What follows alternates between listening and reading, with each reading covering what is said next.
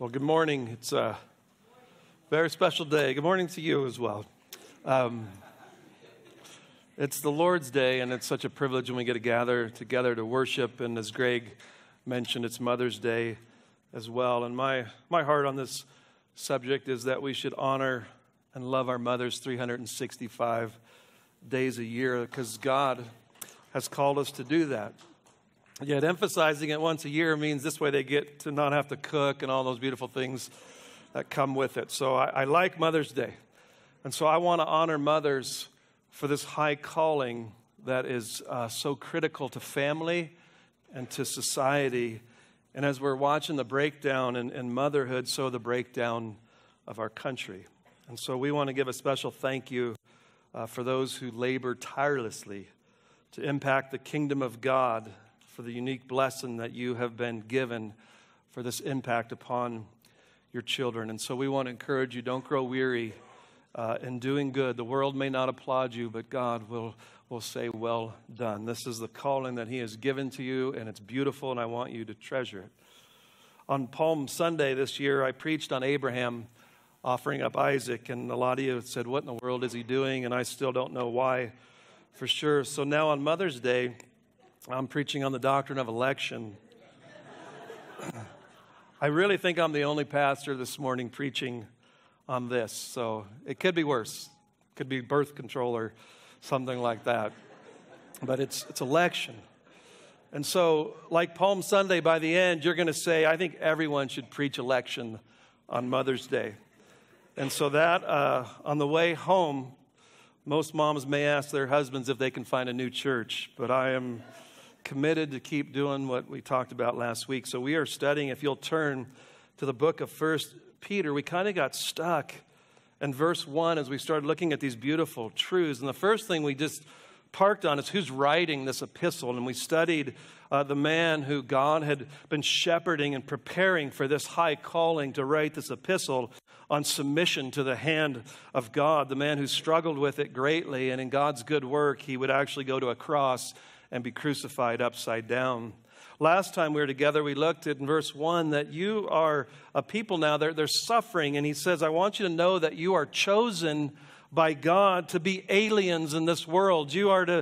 God has chosen you to take you out, to be separate and different from this world, what they love, what they desire, how they think, what their hopes are. You are aliens. You don't fit. You don't belong. Your citizenship is in heaven. You are journeying to glory. And so you may not be the choice of this world.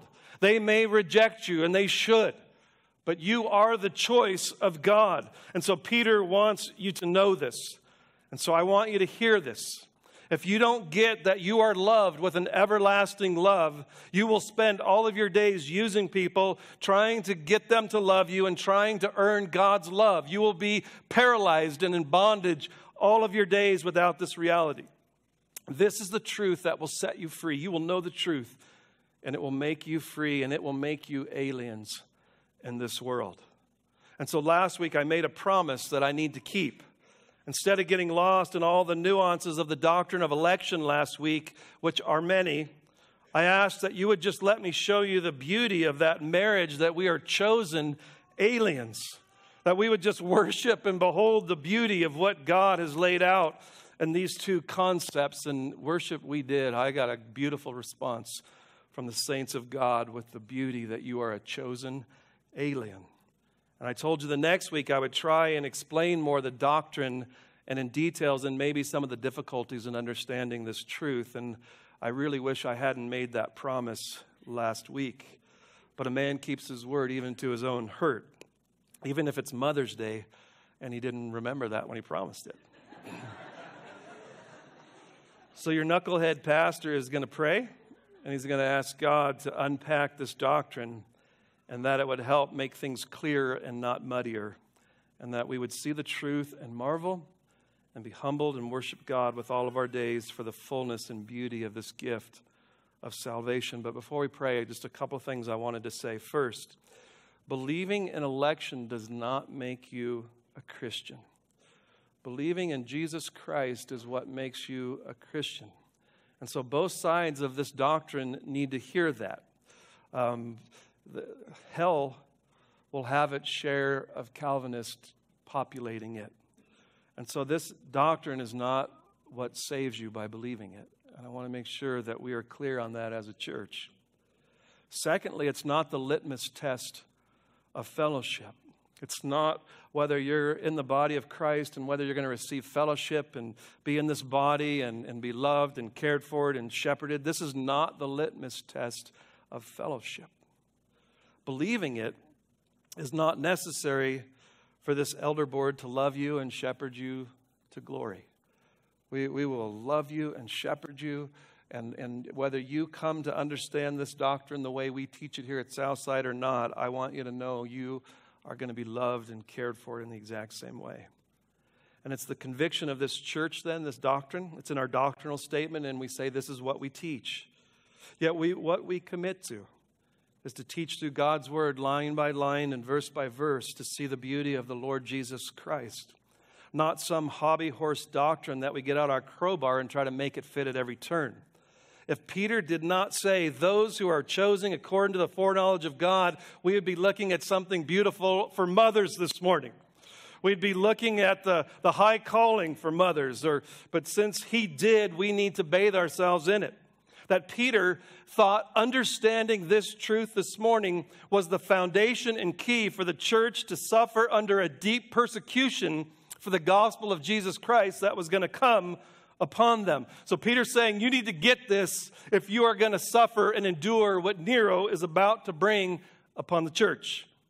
And so I will quote from one of my heroes of the faith, George Mueller, who started many orphanages in Europe. George Mueller said this: "As to the effect which my belief in these doctrines of grace has on me, I'm constrained to state for God's glory that though I am still exceedingly weak and by no means so dead to the lust of the flesh and the lust of the eyes and the pride of life as I might be and as I ought to be, yet by the grace of God I have walked more closely with him since that period of understanding these truths. My life has not been so variable, and I may say that I have lived much more for God than before by understanding the truths of what we're going to look at this morning. And so I believe this truth, rightly understand, will do much for your growth and for your sanctification. The chief graces of the Christian are humility and love and joy. And I know no doctrine that produces it so beautifully except the cross of Christ. But humility before God and love, that he would love me in this way, and a joy that God has set his love upon me. So I would like to go to the throne of grace and ask God's blessing on our time this morning. If you believe this doctrine already, I pray that you will be overwhelmed at this kind of a love, because we tend to forget. And if you don't believe it, I just want to ask that you would open up your heart for 45 minutes and ask God, is this true? Not do I like it, but is it true? And if it is, let it have its perfect work in your heart. Don't dismiss it because it violates your sense of fairness or what about this or that you're going to bring up. Just if it's true, and if it is, it has to be beautiful when rightly understood. So God is not on trial this morning. We are. And I want to go before him and pray and ask his blessing for my Mother's Day gift this morning.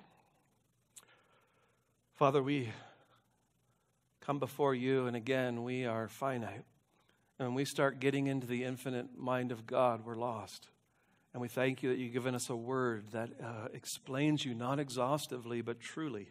And so we have the inspired word of God to open and learn about our infinite God, to learn about your infinite mercies to your people. Oh God, I thank you for this word. And I pray now this morning that you will illuminate it. God, that you will teach it to the minds and hearts of your people this morning. I pray if there are any who have come into our midst this morning that don't know Jesus Christ, that you would use this understanding this morning to open their eyes, and that they would call and cry upon the name of Christ and be saved even this day. Oh God, we pray this in the name of Jesus Christ. Amen. Amen. Well, this October, we're going to remember 500 years since Martin Luther nailed his 95 Theses to the door of that Catholic church in Germany. And it fanned the flame of what we call the Reformation that swept the whole world. 500 years later, it delivered the church from the dark ages that it found itself in. And I want to show you that at the very heart of this Reformation was really, I'm going to call it a theocentric way of looking at the gospel, of looking at it God-centered when we look at salvation versus man-centered. I just look at it from man's perspective. The Reformation brought us back to looking at it from God's perspective. And so what we are talking about this morning, it's called what theologians would call the doctrines of grace. The doctrines of how God saves sinners. It's been called the 5 points of Calvinism. It's been called a tulip, which was total depravity. Man's born in total sin, an unconditional election, an unlimited atonement, an irresistible grace, and a perseverance of the faith is what that tulip stands for. So this morning we're looking at the U, which is called unconditional election. God's people in the New Testament are referred to as elect, chosen, or set apart for God 76 times. The term believers used 2 times depending on your translation. This is the number one way that believers are referred to in the Bible, as God's elect, chosen ones, or called out ones. And so you've got to deal with this word and this theology and what it means. Simple answers to this objection will not work. And so you've got to go into the Word of God and wrestle with it to understand it. It's actually a pretty simple concept in isolation. It's the ramifications and how all the other scriptures piece together where it gets trickier. And so what I'm going to do this morning is I'm going to attempt to try to help us understand it. So I'm going to begin. I had like 10 pages of notes on just the history of the doctrines of grace. I narrowed them down so much. So later we could look at it. Rick Hallahan, one of the gentlemen here at the church, wrote a book on it that we have out here. So if there's interest, I'm willing to do a Sunday school on it. So I won't park this morning because I want to move for mothers. If you are disappointed as a mother because I'm sorry, moms, this is my Mother's Day present to you. Okay, and if you're disappointed as a mother, because you love that kind of stuff, and you're wishing I'd go through the doctrines of grace and all the history of it, you're probably doing great, and you don't need any help. So, I guess just one thing then, as I will move, is that anyone who's ever rose up against what we call the doctrines of grace that I'm going to try to teach this morning throughout church history, just a couple, there was some major points where someone challenged it, and I want you to see how the Church of God dealt with it.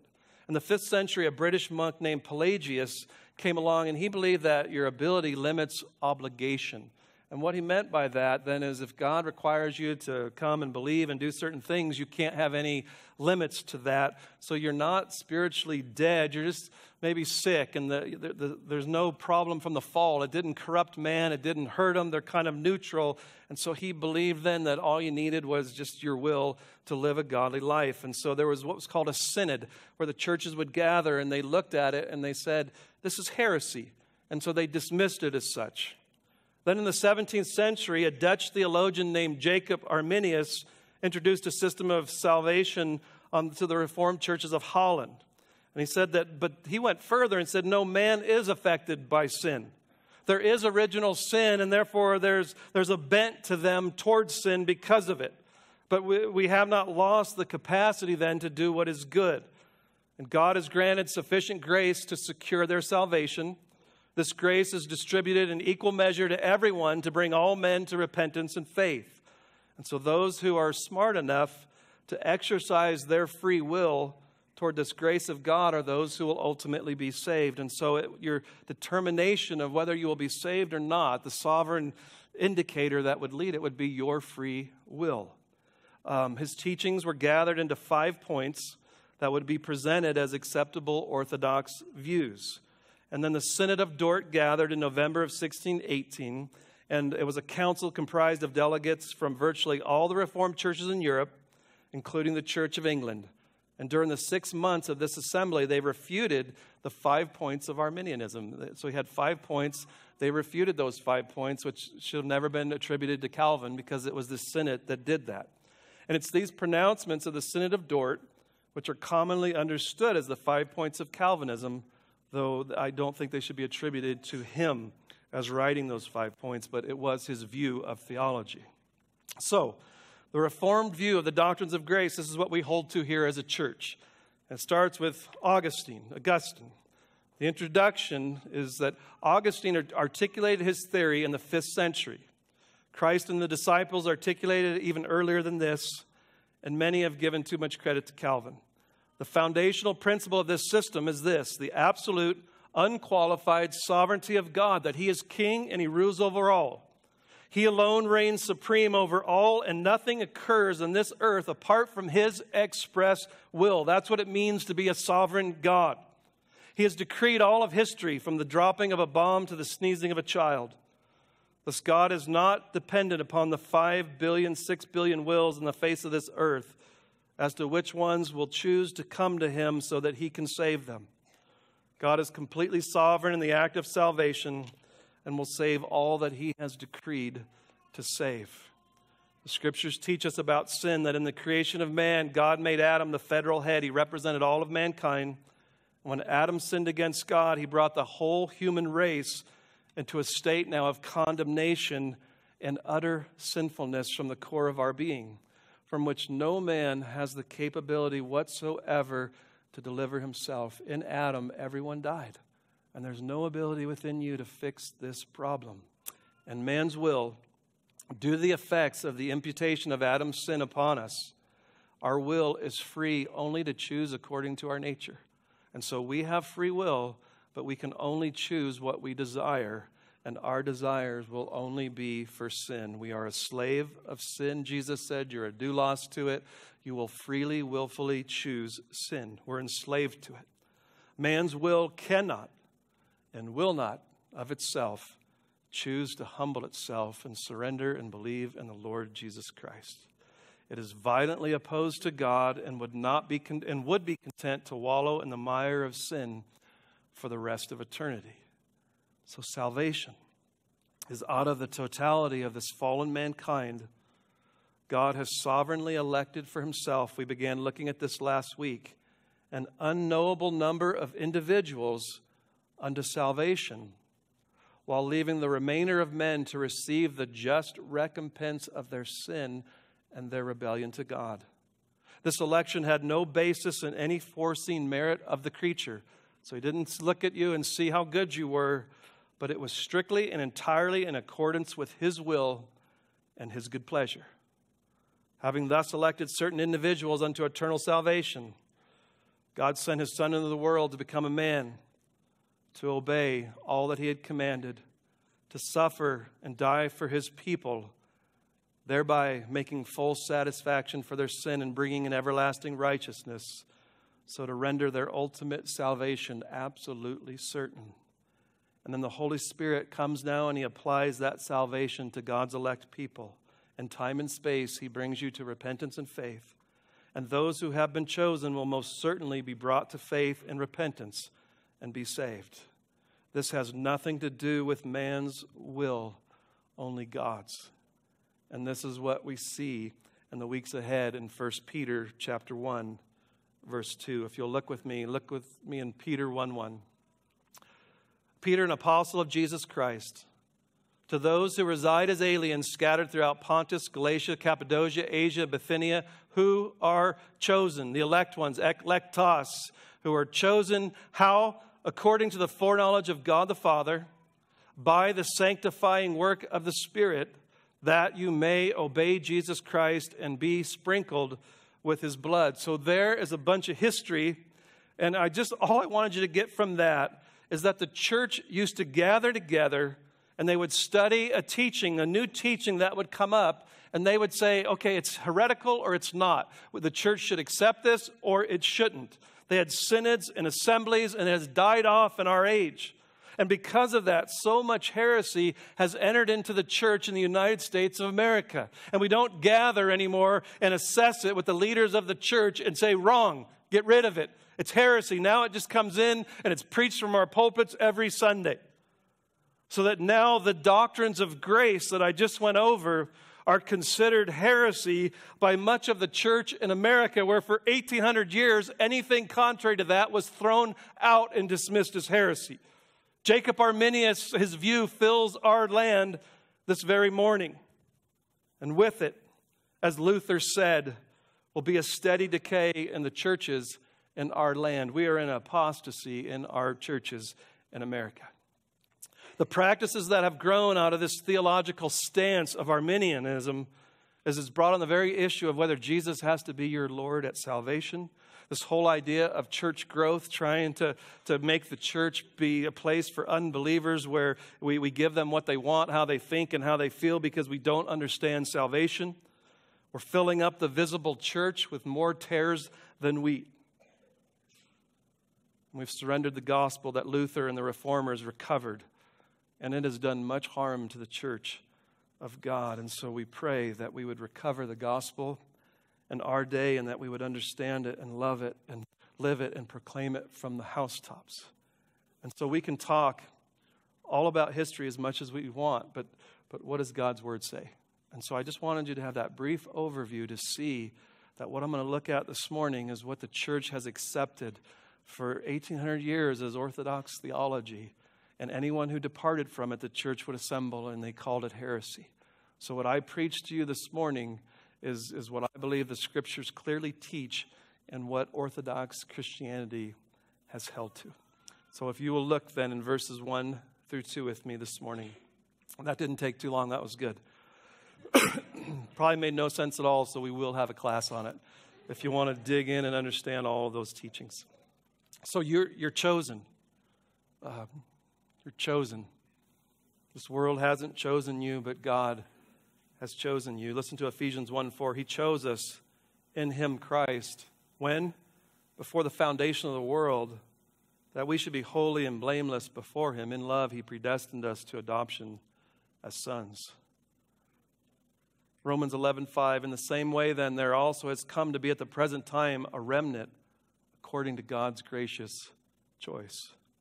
Election is that God chooses whom he will save, and he'll bring into an eternal covenant of love and relationship for all of eternity. God singled out certain ones according to his own will. There were elect angels, some fell and some didn't, and there are elect from mankind. He chose them. Before he created them, the Scriptures tell us that he put his choice on these individuals before even the creation of this universe.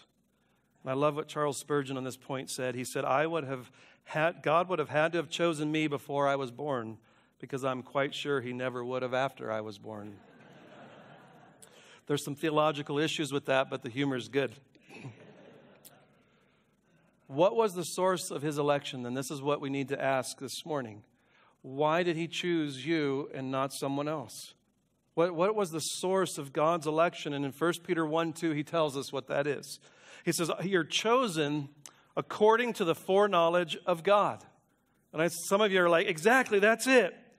God knew before what we would do. He had foresight. And he looked down, I call it the quarter of time view, and he looked down the quarters of time through all of history, and he saw whether you would believe or not the gospel, and he chose us. That keeps us in control of this whole thing. I like that. Feels good. Sounds better. So what this is saying then is that based on God's prior knowledge to our response to the gospel, he predestines those who will say yes. So all that God foreknows then was their faith. Do you see any problems with this view? Oh, thank you. I do too. At first glance, it feels like it fixes the problem in our heart that God is unfair the other way. A lot of people struggle with saying, well, that doesn't seem fair, and yet it really doesn't fix that. Because I was just thinking through this. If you were raised in a Christian home, and many of you sitting here were, or if you were raised in a Satanist home where you were just taught to hate God and to be evil and to love the devil, that's not fair. That is not fair that one person would get all of this good teaching and about God all of their days to believe, and then this other person never gets any of it, and there's no hope for them at all. That, to me, would be very unfair. And yet election evens the playing field, as we will see this morning. But that other view also adds 100 problems, not to mention it's not what God has communicated to us in his holy word. And so I want to show you a few problems with that view this morning. First, it's what we call eisegesis. Exegesis means to draw out from Scripture its meaning. Eisegesis means to put something into Scripture. And so do you see anything in our text like this? Does it say that he chose us according to the foreknowledge of God the Father as he looked at your faith and repentance in the future and chose you? I'm going to quote Spurgeon again. I love this man. I want to meet him in glory. Where are those words which you have added? Whom he did foreknow to repent, whom he did foreknow to believe and persevere in grace. I do not find them either in the English version or in the Greek. If I could so read them, the passage would certainly be very easy and would be very greatly, it would alter my doctrinal views. But as I do not find those words here, begging your pardon, I do not believe in them. Nowhere in the Bible does it say that election was based upon your faith. In fact, it says just the opposite. I want you to hear what happened when Peter's preaching and the Gentiles start believing. It says this in Acts 13:48. When the Gentiles heard this, the gospel, they began rejoicing and glorifying the word of the Lord. And as many as had been appointed to eternal life believed. As many as had been appointed to eternal life believed the gospel. Not the ones who believed were appointed to eternal life. Second, what would God see if he looked down the corridors of time? Well, fortunately, the scriptures give us a place where God did that. And he looked down the corridors of time. And in Genesis 6:5, it says, the Lord looked out on the earth, and he saw that the wickedness of man was great on the earth, and that every intent of the thoughts of his heart was only evil continually. In the Hebrew, that means that before you could even formulate a thought, it was already bent and twisted and off course. As he looked out, all he saw was evil filling the land. Every thought and intention of the heart was evil continually. That's what he sees when he looks out without him acting on mankind. In Romans 3:10-11, it says, there is none righteous, no, not even one. There are none who seek for God. Ephesians 2:1, you were dead in your trespasses and sin. You come in a spiritual stillborn. You're dead. Your will is bent. It's a slave to sin. There's only evil continually. If God were to look out and see who would believe, there would be no one. He would only see spiritual corpses enslaved to sin, exercising their free will to live and try to be God the rest of their days. That is the condition of mankind since the fall. This view that I'm mentioning is called prescience. And it's not an explanation then of predestination, but it's actually a denial of it. Destiny is caused by what people do, not what God does, is what they say. There is absolutely no predetermining to that. It's God saying this, I predestined that what happened is going to happen. That is not very impressive. I just predestined that what happened is what's going to happen. That's what that view says. And then my biggest problem with the view, besides that it's not scriptural, is what then causes you to differ from anybody else is you. That you were more pliable, you were smarter, you were a better person, a better candidate for the kingdom of God. So what made you differ was you. And that is never going to get us into the gospel of glorifying God for our salvation. I want to look then at the scriptures with you. If you'll open up this word foreknowledge, I want to look at that and then we'll close out. Webster, to foreknow means to know before. The Greek word is prognosko, where we get the word prognosis. And a prognosis is a medical term. I'm going to tell beforehand what is going to happen. But to get the true meaning of the word, we're going to go beyond Webster. And there's 7 times this word foreknowledge is used in the New Testament. 2 times it's knowing beforehand, and they deal with man. I'll read you one in Acts 26:5. Since they have known about me for a long time previously, if they are willing to testify that I lived as a Pharisee according to the strictest sect of our religion. 5 occurrences now are in reference to God, and that's what we're dealing with this morning. So those 2 with men aren't going to help us. But I want to read all 5 because I want you to see this word is very clear how it's used. God doesn't leave us in the lurches to understand this word. Listen to Romans 8:29-30. Whom he foreknew, he predestined to become conformed to the image of his Son. that he might be the firstborn among many brethren. And whom he predestined, these he called, which was he gave faith to. We'll look at that next week. And whom he called, these he justified. When you believed and had faith, you were declared not guilty. And whom he justified, these he also glorified on that last day of our glorification. Second time in the same book, Romans 11:2. God has not rejected his people whom he foreknew. Or do you not know that the scripture says in the passage about Elijah how he pleads with God against Israel? The third time is in 1 Peter 1:2 that we're looking at this morning. He chose us how? According to the foreknowledge of God. The other one is in 1 Peter as well, 1:20. Jesus Christ, he was foreknown before the foundation of the world, but has appeared in these last times for the sake of you to bring about salvation. And the other time is in Acts 2:23. This man, Peter's preaching, you delivered up by the predetermined plan and the foreknowledge of God. You nailed to a cross by the hands of godless men and you put them to death. Foreknowledge in every one of these was not God seeing, or even in that case, it wasn't God seeing who would betray him, but it says it was sovereign determination of who he decreed who would put him to death. So just one statement is all five usages breathe of divine determination, not response. And all of them, God foreknew persons. He foreknew persons. And so this word foreknew then has deep roots in the Old Testament as well under the know group. And the know, it means cognition, but it also meant an intimate relationship as well as selection and choice. We studied it a few weeks back in Genesis 4:1. Adam knew Eve, his wife, and she conceived and bore Cain. So he knew. Here's that intimate relationship the way he knew his wife. In the New Testament, in Luke 1:34, Mary said to the angel, when it says you're going to be pregnant, how shall this be since I have not gnosko, I have not known a husband? How can I be pregnant? I haven't been intimate with a husband. The usage of this word, it even spilled over to spiritual intimacy as well. In Psalm 1:6, for the Lord knows the ways of the righteous, but the way of the wicked will perish. He knows their ways. He's intimate with the way of the righteous. Hosea 13:5, it was I who knew you in the wilderness, in the land of drought. So he knew, and there's this intimacy and relationship. It's in Matthew 7:21, many will come on the last day and say, Lord, Lord, didn't we do all these things? And he'll say, away from me, I never knew you. I never had this knowledge of intimacy and oneness and closeness with you, you who practice lawlessness. Listen to John 10. I love this. Jesus said, I'm the good shepherd, and I know my own, and my own know me.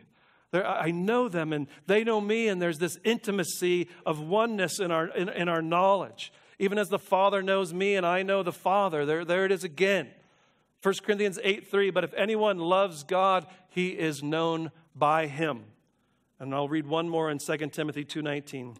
Nevertheless, the firm foundation of God stands, having this seal, the Lord knows those who are his. Does he not know those who aren't? Knowledge-wise? Of course not. He knows those who are his in this intimate, love, close, near, covenantal relationship. It became a synonym to elect or to choose, this word. In Jeremiah 1:5, the prophet, before I formed you in the womb, God says, I knew you. Amos 3:2, Israel, you only have I chosen, and the word is known. You only have I chosen and known among the families of the earth. Therefore, I'm going to punish your iniquities. As a father, I'm going to discipline you. So this idea of knowledge, it has the idea of election and choosing and intimacy and knowledge and bringing near. And now this word this morning, it has this little preposition on the front of it called pro. And it's just Ephesians 1:4, as he chose us in him before the foundation of the world. 2 Timothy 1:9, he saved us and called us with a holy calling, not according to our works, but according to his own purpose and grace, which was granted us in Christ Jesus from all eternity. All eternity, I've known you, and I've set my love on you. So all of that gymnastical stuff that we just did, don't miss then what all this word stuff is preaching. if you're a Christian, before the foundation of the world, before you were even born, God knew you. And He set His love upon you. And He put His favor upon you. Of all who would ever live, He knew you. That's why Jeremiah said, the Lord appeared to him from afar, saying, I've loved you with an everlasting love. Therefore, I've drawn you with loving kindness to myself. I've known you. I've loved you with an everlasting love. It's eternal. And because of it, I've drawn you into my hesed, my covenantal love and relationship and kindness. And because in His sovereign grace, He set His love and favor upon you, He then predestined that you would be conformed to the image of Jesus Christ, which is guaranteed that God will bring that about in every believer's life. And that is what causes you to differ this morning. Not your free will, but free grace is why you sit here this morning, a humbled believer, lover of Jesus Christ. That's why you're an alien. That's why you don't fit this world. That's why you don't belong. Because God knew you. He foreknew you. He loved you. He had plan, purpose, reason for your life. It's not you that makes you differ. It's not because you're smarter than Billy Bob or wiser or more intelligent or more pliable that drew the heart of God to you. That is wrong. That turns grace into a wage. And what I love about this, if there was nothing in me that drew the heart of God to me, then there can be nothing in me that will draw the heart of God away from me. What can separate us from the love of God in Christ Jesus? Nothing created will ever be able to separate you then from this love. Do you know this? Guys, this is what will change your life. This is what is missing from so many in the church today. Do you know this sovereign, amazing love of God? Why did He set His love upon Israel? In Deuteronomy 7:6, He says, for you are a holy people to the Lord your God. The Lord your God has chosen you to be a people for His own possession out of all the peoples who are on the face of the earth. The Lord did not set His love on you nor choose you because you were more in number than any of the other peoples. Not because you were this mighty nation. You were the fewest of all the peoples. But because the Lord loved you and kept the oath which He swore to your forefathers, because of loving kindness and foreknowledge and setting His love on you, I chose you because you weren't the greatest of nations, and that should be every one of our testimonies. There's not many wise, mighty, or noble that He's chosen. I'm the least likely candidate that you should have ever chosen, should be on every one of our shirts. You should never have picked me. Well, why did God pick you then? Why did He set His love upon you? There's so many people who are more benevolent. They're kinder.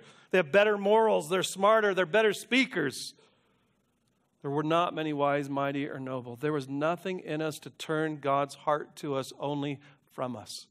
All that I had in me should have turned God's heart from me. But the free grace and mercy of God is that He turned His heart toward me. As the freest thing. I love when Moses said, show me your glory. And it says that the Lord God is compassionate to forgive and show mercy and loving kindness. That the very freedom of God, His very glory, is to show grace to whomever He wants to show grace. He's not bound by us in any way. There's the freeness of God to just be gracious and merciful and forgiving to those who come and believe in the Lord Jesus Christ. The only explanation that has ever been given for why He chose you is His good pleasure, the kind intention of His will. That should take your breath away. So if we have been called and justified and persevering in grace, because in eternity past, God set His love on us to pour out His blessings upon me for all of eternity. He did it when I was a hater. I had no faith. I only had unbelief. It's the opposite of how we choose whom we will love here on this earth. And so now, instead of patting yourself on the back for your free will, I want you to see that it was grace that made you so willing to freely come to Jesus Christ and repent and believe. fall on your face and glorify God for his matchless grace, for the great love with which he loved us, and his inexpressible mercy. Do you believe this morning? I'm telling you, we don't believe this enough, or we would be so radical and transformed. We see it in a mirror dimly, and we need to keep combing these scriptures and praying and saying, shed abroad in my heart the love of God in Christ Jesus. I need to see more of this and comprehend it and get it.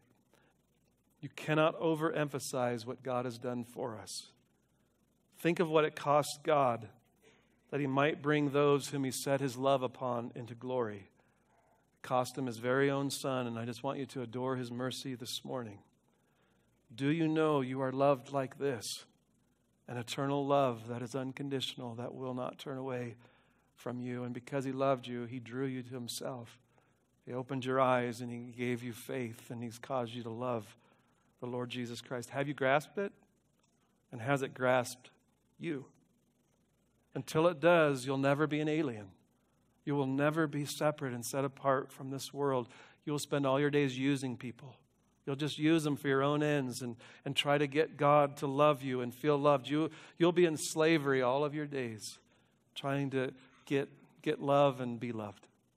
And this message is the love that you've always been looking for. I said it last week, before the stars were in the heaven and the fishes were in the oceans, I fell in love with you. God didn't fall in love with us. He set his love on us before the foundation of the world. That's the love that every heart is looking for. And this is the love that breaks the bondage of canceled sin. So, amen. Amen. Application for mothers. This is why this was such a brilliant pick this morning. If you don't understand this doctrine, then this love that God has for you, you're going to use your kids to feel loved. You're going to spend all your days trying to be the perfect parent so that you'll get your approval.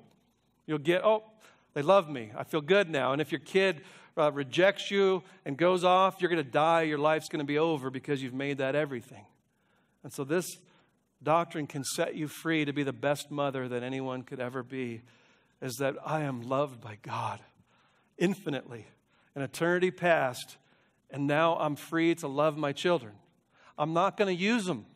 I'm not going to use them to feel good about myself and make myself feel like somebody. Now I can just love them in truth and grace. And if they reject me, I'm accepted by God. I'm all right. I'm going to pour everything into them, but there's something greater than my children, Jesus Christ and his love from all of eternity. I'm set free as a parent if I can behold this truth. And if you don't, you're going to just be shaking and fearful all of your days. I did something wrong to Jimmy, and now he's going to be an idiot. This is freedom this morning to take that and be set free as a mom. Second, the glory then is salvation, is that the way God imparts this glorious salvation is he uses means. He uses means, and one of the sweetest means that he uses is mothers. It's a beautiful means of grace to have a mom who loves Christ and imparts it in day-to-day life through Scripture's teaching, understanding, modeling it. I don't think you could have a greater gift, kids, than a mom who loves Christ. And I pray that moms would never grow weary that God uses means to save. Keep that light on. And the other thing I want you to feel this morning in that is there's times where your kids are wayward and they're really doing bad. And they're hard to the gospel and they hate it. And you might be a mom in that condition this morning and you just feel helpless and scared. And the doctrine of election evens the playing field. That there's no one too far gone from the gospel of God's grace. His arm is not too short to save. And so from a human perspective, you might say, man, they heard the gospel their whole life and there's no hope for them anymore. There is a God who saves. And so I just want every mom to draw hope in a saving God who doesn't need anything of our morality and our teachings to save our children. And he can snatch them from whatever prodigal hole they're in right now and have them come back and say, life is with the Father, not away from the Father. Draw great hope, parents, in a God who chooses and saves. No kid is beyond that this morning. And then thirdly, if you missed your mom, I know there's many in here who have lost moms and have lost children as a mother. And I just want you to know you should miss your moms. They play such a critical role in our lives. Yet the role is they were trying to point us to a deeper and a better love. And I want you to know that that love is yours this morning if you're a believer in Jesus Christ. They were just a picture of this eternal love that you are basking in this morning. And so don't stop at your moms. Go all the way to what they were pointing to. There's no better way to honor your mother this morning than to love the Lord Jesus Christ and treasure him above everything else. And lastly, is how do I know if I'm one of God's elect? How do I know if I'm one of God's elect? Bishop Ryle, J.C. Ryle, he said that it did more to comfort my heart. If I could have looked in the history of the book of life and saw my name in it, he said it brings me more comfort to look at the cross of Jesus Christ and assurance and hope than if I could look right into that eternal Lamb's book of life. And so the way I know if I'm elect is that I see there were two thieves that day looking at Jesus, and one thought he was a fool and the others thought he was the power of God to salvation. And so if I have come to see the glory of the cross of Christ, that love was set on me before the foundation of the world. So don't spend all your time in election. Don't give me that lie. I don't know if I'm one of God's elect, so I'm not going to try. What I do is I look at the cross of Jesus Christ, and it has this wondrous attraction to me. And that is where the Prince of Glory died. That's how I know that I have this love that I've been talking about this morning that was set on you before the foundation of the world. So I'm going to close with one last thought, because not everybody here is a mom. Isn't that a great choice for Mother's Day? That's good. Amen, man. I thought of it right after I made the promise. So that's good stuff. And I'm going to close with those who aren't moms. And this is the number one reason why I see the doctrine rejected that I just went over. And it isn't even that that's unfair. I always say, don't cry for justice. What's fair? Because what's fair is if we all are condemned and go to hell forever. As I always use that illustration, if there's 100 people who committed murder and the judge says, you 6 on the left can go free. And then you say, that's not fair. What did the 94 get? They got the electric chair. That's justice. That's fair. That's what they earned. The other 6 got mercy. So quit asking for justice and ask for mercy. Okay, hold out an empty hand and I just want mercy. I don't want what's fair.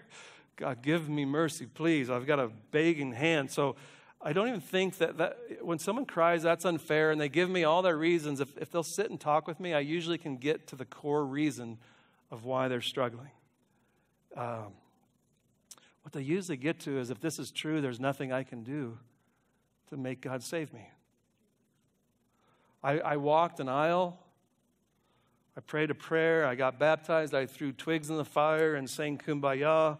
I did everything that you're supposed to do. Now, this is scary because what you're telling me is I can't make God save me. And I always like this illustration. You guys probably won't, but it works for me. I want you to picture you get in this fight with your dad, and you slam the door and you scream at him and you say, I hate you, and I will for the rest of my life. And then a little later, you finally come out of your room and you say, Dad, I've decided to accept your forgiveness. You'd be like, that's stupid. I mean, your dad would laugh at you. That isn't going to deal with the problem. I've decided to accept your forgiveness. How about in your hatred and all of your anger, and you were settled in it, and you were never going to quit hating your dad, and you hear a knock on the door. It says, I've loved you with an everlasting love. And I've done everything to fix our relationship. Repent and believe. And now you cry, Dad, will you forgive me? Will you have mercy on my sinfulness and my rebellion against such love? And now with my little hand held out nothing in it, just completely dependent on the grace of God. That's what I see in the gospel versus I've decided I'm going to accept your forgiveness. I just want to see people again desperate before God, saying, be merciful to me, the sinner. Show mercy to me, God. Give me mercy instead of justice. Have mercy, oh God, on me. And I'm completely dependent, sitting before Him. And the only thing that will save me is the freedom of a sovereign God who can dispense grace now upon me. And He's the one who brought me to that place. And He says, anyone who comes to that place, I will give you salvation. And now I come in the right spirit and the right heart. And now you have to ask yourself this morning, and I know why you don't like this. So now you can't just look at a twig in a fire, or if you got wet in water. You've got to ask yourself the question in verse 3 that Peter's about to say, is that by His great mercy, He caused us to be born again. It brings you to a rough spot. So instead of, was I sincere when I walked that aisle? Was I sincere enough when I prayed that prayer? I'm going to pray that prayer over again. I prayed it like 73 times when I was at a Southern Baptist church. Just kept saying, was I sincere enough? And I just kept wrecking myself trying to see if I was sincere enough. But now I got to ask the question is, have I been born again? Has God taken a dead sinner and made him alive and changed everything about me to where I love God and love Christ? Have I been made alive from the dead to love the Father and others? Versus, was I sincere enough when I walked that aisle? So what are you saying, Pastor? I might not be saved then. Do you want to know that now or when you die? If God has granted faith, you've been born again to a living hope. And you've been raised from the dead, and nothing here this morning can explain you but the grace of God. And I don't want you to die holding to a flimsy little prayer that you prayed when you were 5, unless that prayer saved you. And so this morning, I don't want you looking to anything but Jesus Christ. And has it caused me to be born again to a living hope? And we will move there in Peter. And it makes it really uncomfortable and really tense. But it gets to the real question that has to be asked. Because God's love causes you to be born again. And to be sanctified. And to be glorified. His grace works. If you've never truly come, then as a bankrupt sinner to Jesus Christ, you're holding to a false prayer with no changed life. This morning, I hope you're scared and you're bankrupt. And you're like, that thing didn't work. Because my life hasn't changed one bit. There is nothing that's changed in my life. And so just finally say, all of my will trying to change myself and fix myself won't work. I'm just going to hold out my hands now and say, God, thou and thou alone must save. Cry out to Him. He's a Savior who loves to save to the uttermost all who draw near to God through Him. So if you know this doctrine in your head that I just went over, and you can beat every Arminian in an argument, and it hasn't produced any humility or hunger for holiness, hear me this morning. Calvinism cannot save you. Only Jesus Christ can save you. Is it bearing the fruit? Is it bearing that fruit in your life? And I'll close out with we're going to close with Jesus' words and we'll be done. In Matthew 11, Jesus said this: all things have been handed over to me by the Father, and no one knows the Son except the Father, nor does anyone know the Father except the Son, and anyone to whom the Son wills or desires or wishes to reveal Him. No one knows Him but me and the Father and the Son, and the only one who's going to know Him is if we reveal Him to you. You will never know Him unless the Son reveals Him to you. That's election right there. So what do we do with that now? In his very next verse, come to me. Come to me, And the ones who come are the elect. Come to me, all who are weary and heavy laden, and I will give you rest for your souls. Come to Jesus Christ. That's this thing. No one can come to me unless I grant it. Come to me. That's how sovereignty and responsibility work together. Jesus has to reveal him. Come to me, and the only ones who will come are those who are revealed. But all you're to deal with is you're heavy laden and weary of trying to get yourself right with God, and you're sitting here going, I'm dying in my sin. I can't clean up. I can't fix it. Oh, there's a remedy in Jesus Christ. Oh, Lamb of God, I come, I come, I come. And we get cleansed and forgiven and washed and saved. And then Jesus in John 6 said, all that the Father gives me, election, shall come to me. Though you will come, and the one who comes to me, I will not cast out. What a beautiful promise. He'll never say, you're not one of God's elect, get out of here. Anyone who comes to me, I will receive. So who will come? But those whom the Son reveals himself to. And I praise God that he revealed himself to me because I saw a beauty and a glory, and I came and I keep coming to him as a living stone again and again and again. That's how I know I've been loved before the foundation of the world, that God would love me in that way. Let that change you, transform you, and break everything loose in your life. Moms, let that make you the happiest ladies in the world today. That's just great news, good news. Rejoice, celebrate a God like this, and let's keep bringing them to the children. I've got this quote. I'm out of time, but it was Jonathan Edwards and this guy named Max Jukes who lived at the exact same time. And Max Jukes rejected God, and Jonathan Edwards believed in God, and they traced the lineage of Max Jukes, and he had it was like 37 people went to prison, 12 prostitutes, and it went through, he didn't have anything, and he cost the state like $500,000 and keeping all his lineage in prison and all of that. You just look at it and go, that's awful. And then I come over here, and Edwards, he has like 37 ministers, 16 missionaries, a vice president of the United States. And you look at his lineage, and it says his family has cost the state 0 in corrections. Do you believe in the doctrine of election? Yes. Does God use means? You better believe it.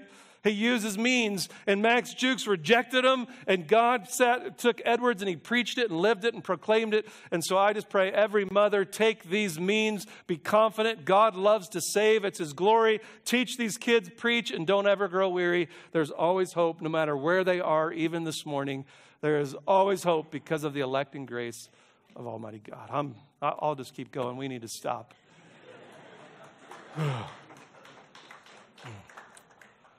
Father, we thank you that you would love anyone. God, there was nothing in us. You should have hated us and condemned us forever. We earned it. We deserved it. How would you love us this way? You had us in your heart before you even created this universe. Jesus Christ had us in his heart as he hung on a cross. You'll have us in your heart for all of eternity. And I stand so confident because hell itself can't break me out of this love. God, thank you. This is the love that we've always wanted. And because of it, we're aliens. God, we don't belong. This love has taken our heart away, and we are now yours. And we're going to live different. Lord, we're going to reject the sin of this world and its thinking and its ways. Lord, we want to live as holy as men and women possibly can this side of glory. And so we pray that this truth of being chosen by the foreknowledge of God would set us free as pilgrims and aliens and sojourners. God, that it would captivate us and overwhelm us and take us to you. So Lord, bless every mother here this morning. Let them be encouraged again in this beautiful truth. Let them find great hope in parenting. What a beautiful thing that you use means. God, let them never grow weary of the means, never grow tired of pointing to Jesus again and again and again. God, I thank you for that privilege, and I pray for our dear brothers and sisters who have lost children and those who have lost mothers. God, I just pray this morning that you would comfort them in a sweet way with the comfort that we have found in Christ Jesus. Be with them, encourage their hearts in a love that's eternal this morning. God, dry every eye with that beautiful reality. And I thank you, and I pray if there are any that have walked in here, God, that they would realize they need a Savior. and that they would hold out a hand now and cry, God, be merciful to me, the sinner. That you would grant them that saving gospel, that salvation that washes and cleanses them and brings them into your family and into your relationship with you. Oh God, let them have that this morning. Let them cry to the living God for salvation. Lord, we thank you, and it's in the precious name of Jesus Christ that we do pray. Amen.